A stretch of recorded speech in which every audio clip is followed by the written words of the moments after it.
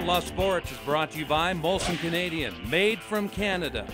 Hi everybody, welcome back to the show. Mike Lonsborough along with Grant Pollock, and I know it's been a week since we talked about Jarome Iginla getting traded, but let's don't go there. Let's just talk about this, Grant, because there are a lot of people that are interested to see how Jarome Iginla adjusts to Bob Hartley's system and playing under a coach that will let him spread his wings somewhat a little more offensively. It's no secret that Jarome Iginla and Brent Sutter butted heads.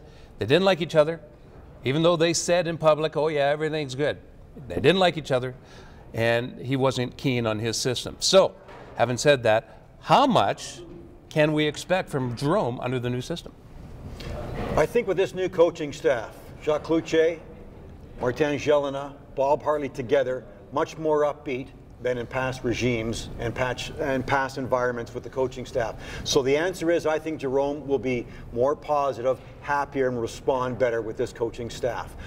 My only concern, Mike, is that we've said this with Iginla before. He had Brian Sutter before, then he went with Greg Gilbert, then he went with Daryl Sutter, then he had Jim Playfair. Gotta look after Jarome. How's Jarome? Let's mold Jarome. It's always about Jarome. And I posed that question to Daryl Sutter a few years ago about, you know, are you making the right environment decisions to help Jarome? He said, good question, but let me ask you this question.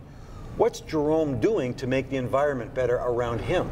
Should he not be helping others around him? Should he not be more of an influence as opposed to what is everybody doing to help me?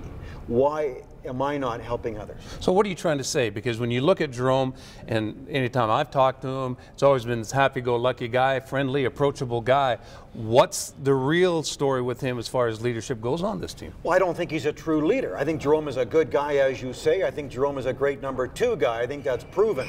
But he's had his best when he's had like Dave Gagne in the early years, when Craig Conroy was with him, sort of the guy just before him, so Jarome can just do his thing behind. So who knows what Jarome is really all about? He is the huge leader of this team, or his image is so powerful. But Mike, I just don't know if he is that guy that's leading the troops over the hill, the kind of leader you want. And I think that's what Daryl Sutter was kind of alluding to by saying, why are we trying to find things to help Jarome? Is Jarome doing enough to help others around the team? All good teams have leaders like that, and I don't know if Jarome is doing that. So to answer your question, yes, Jarome should be happier under this coaching staff, but I've heard this story before with other staffs. But you know what, Grant, I mean, the thing is too, this team could survive without Jarome. They couldn't survive without Kiprusoff. I mean, this would be the worst team in the NHL without Kiprusoff. Would they be that team without Jarome? On the ice, no. Yeah. But as a franchise, he is, we use this word a lot now, the brand. The face of. Sure. Yeah. I mean, when you sell season tickets, you want recognition. People don't recognize Chris Butler, or even Jay Bowmeister is not going to go into a season ticket group and be well recognized and well received. But Jarome Iginla is truly the face, the ambassador for the team, and he is the guy. So from a franchise standpoint, yes, he's valuable. But on the ice, no. To me, he's expendable. We've talked a lot about that. You should get a sponsor for Outlaw TV Sports and say, this week, on the Jarome Report. On the Jarome Iginla Report, we could have our latest update. Call us. Call me. Call me.